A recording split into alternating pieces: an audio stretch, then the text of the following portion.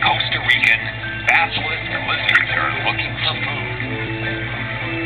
Basilisks have been nicknamed the Jesus Christ lizard. Why? This adult male, probably the father of the young lizards, can't tell us. Nor can this female, exclusive property of the territorial male.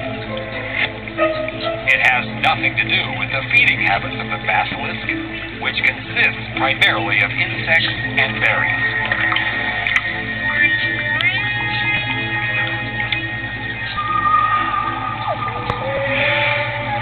This predatory reptile will help reveal the secret as it stalks the young basilisk.